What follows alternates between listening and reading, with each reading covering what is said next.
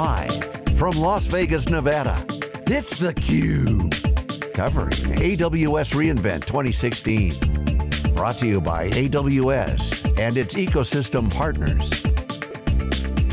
Now, here are your hosts, John.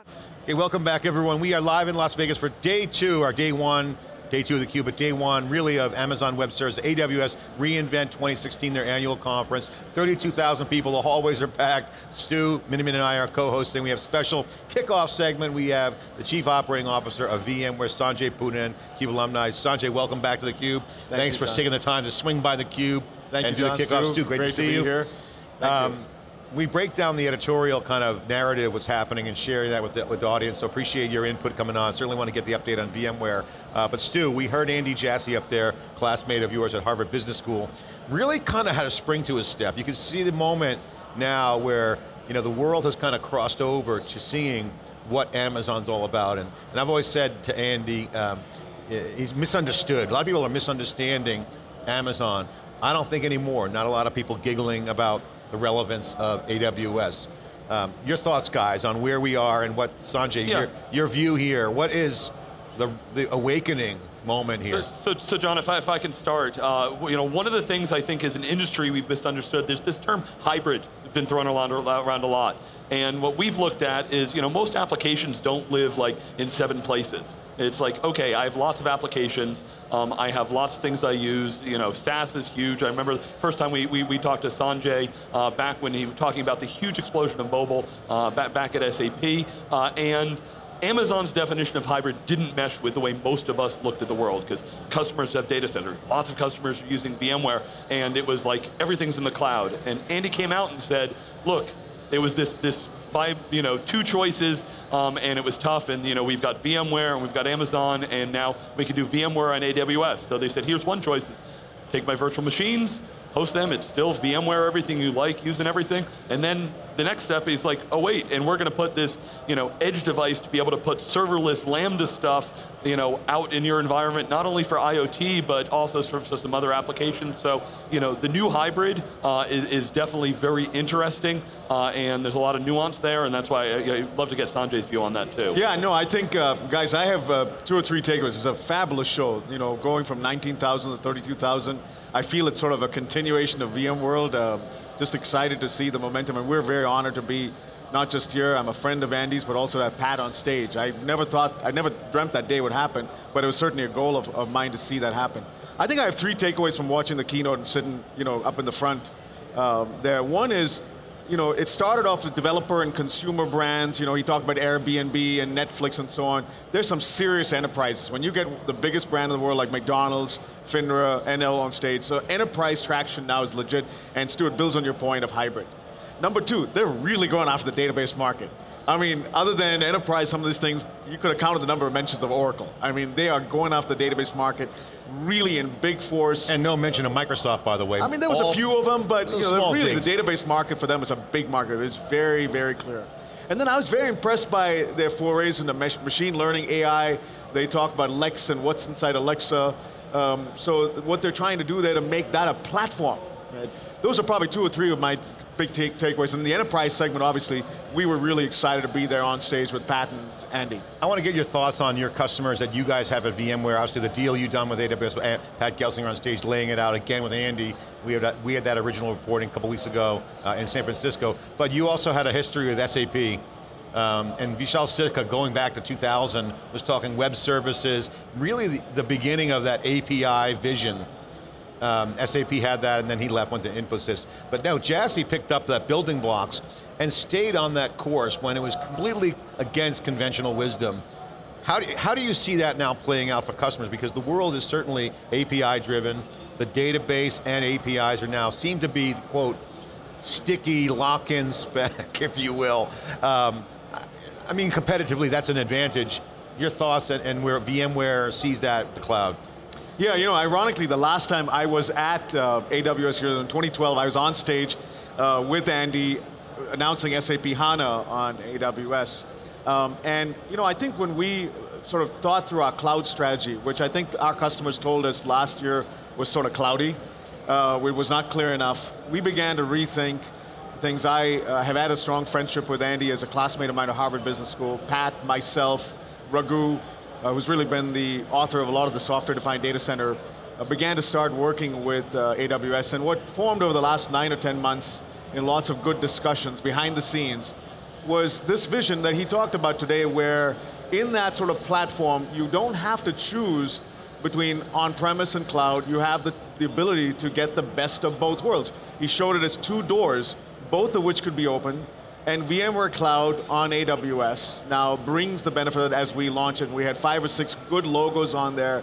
So I think this whole world of developers and IT operations coming together is really what we want to see happen, where you can take an existing application, extend it into the cloud, and then build a bunch of the developer services that Andy and the team are doing such a prolific job of expanding.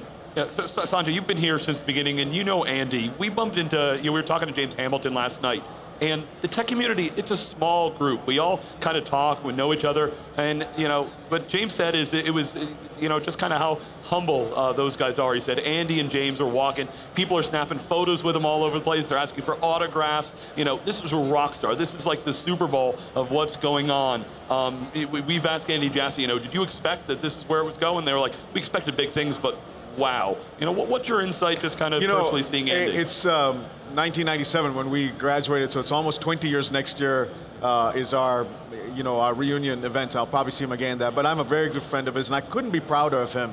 Because I think even as his classmate, I wouldn't have thought that he would have gotten so into tech. I mean, he was a smart guy out of Harvard undergrad, and then at Harvard Business School.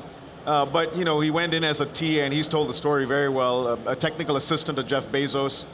Experiment with this idea, I think 10, 12 years ago. And if there's one thing that I respect about Amazon is their maniacal focus on the customer.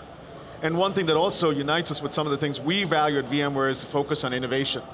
So you put those together and just sort of a down-to-earth humility where if you approached him, even with all the success, he would probably say there's so much more they want to achieve. That type of combination is an inspiration to many people. Because there's a lot of smart people today, there are a lot of hardworking people, there are very few people who are smart, hardworking, and humble. And I think that's a rare combination, and it's great to see tech leaders like him and many others I respect. Well, the thing about Andy, though, I want to get your thoughts on how that's playing with the VMware, because your relationship of VMware with AWS is not a culture clash. It's a synergistic combination very of similar cultures. Very geeky. I mean, VMworld is a show where a lot of learning, a lot of super geeks. Amazon, again, developer, super geeky, now enterprise, kind of colliding together. But one thing about Jassy that I noticed in sitting down with him so many times is that he's got a great ability to take chances, and he's very agile mindset, both on how he manages and the products. This is the new normal, to lower the price for customers, increase the amount of services, be agile, not bureaucratic. They double down where it works, kill what doesn't work, move very quickly. Is VMware taking that same approach, and how do you guys adjust? COO, how does VMware adjust to the new normal in cloud management execution, product leadership, differentiation? Your thoughts? I mean, we're very fortunate. If I could talk just a few seconds about Pat Gelsinger. Pat's an innovator himself. I mean, you look at his 30-year history at Intel, as a CTO there. So he brings that same deep-rooted innovation culture, and that goes back behind him to Paul Moritz and to Diane Green. So we have a very strong innovation culture. The leaders within the company celebrate innovation. And quite frankly, as we began our collaboration with AWS, there's probably no company between the two of us that know more about compute, and then you extend that into areas like storage and networking. I mean, the talent between our teams as we design this together has been fabulous to watch. We're completing each other's sentences. So when in this new world of cloud, you have to combine that innovation spirit with speed. And that's one thing we've sought to do a lot more with a lot of the ways in which we're doing things. I certainly drove that in my last 3 years in the end user computing business. We've gone really fast from about 300 million to over 1 billion. So speed and innovation, but when you can combine that with being a class act of a human being, I think that's really very special. Sanjay, Pat had some great lighthouse customers that he talked about for VMware on AWS. When I talk to the community though, there's a lot of people that don't understand it. It's like, number one, why do I want to take kind of VMware and put it in the cloud? That's why we created things like Cloud Foundry. Number two isn't this just a straw that Amazon's going to kind of suck all the services and migrate them or use other things? So, I know the solution's really not GA till next year, but what do you say to the people? Yeah. What are we missing, those that don't get it? Here's a good picture to think in mind, Stu. Think about this continent called VMware, which had 50 million workloads and 500,000 customers. And around this continent, over time, began to appear a bunch of islands that got bigger and bigger, cloud providers. 4,000 of them are called vCloud Air network partners. And then the biggest three, AWS, Azure, and Google, and IBM Cloud started to appear. We're building bridges from this continent into those clouds so people can come on and off. And yes, there's a toll that we charge for our software management security. Now, if a company decides to build purely on that continent without any ties in the enterprise, they're a new age company. We have solutions like NSX and Photon and Pivotal Cloud Foundry that will serve them. I would call a cloud native customer. We have solutions there. But there's a significant part of the world, like Merck, like McDonald's, that have got data centers and want to bridge into the public cloud, what we call hybrid cloud computing. Those cross-cloud services we think are extremely monetizable. We're the only company that can do that well because of our base. And if we do that very effectively, there's a long life for VMware to get from 7 billion to significantly bigger than we are today. Sanjay, thanks so much for taking time to kick off day one, day two for us, but day one for the event. Great to see Pat Gelsinger up on stage with Andy, and congratulations on all the work you and Raghu and the team have done with VMware. Parting comment, real quick, your thoughts leaving VMworld, I'm sorry, AWS reInvent. It all feels like one connected show. Right. It's all Vegas. I kind of slept that in there on purpose. Okay, but seriously, walking away from this show, what do you take back to the ranch in Palo Alto? I think at the end of the day, innovation and customers. That's, you innovate really fast, you combine that with customer focus, anything is possible.